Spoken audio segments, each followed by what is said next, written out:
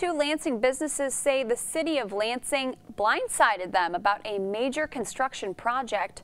Owners of Jay Bruno's Hair Studio and Mancino's Pizza and Grinders tell Fox 47 that they were not notified about the project that would block the main road to their businesses. Crews are working on Mount Hope Avenue to rebuild sewer lines to stop sewer overflow.